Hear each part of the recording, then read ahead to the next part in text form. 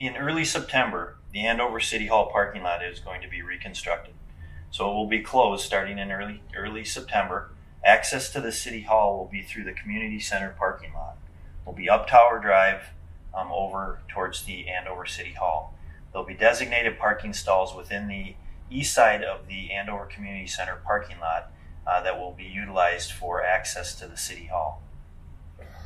After the City Hall parking lot is reconstructed, the access off of Crosstown Boulevard will permanently be removed.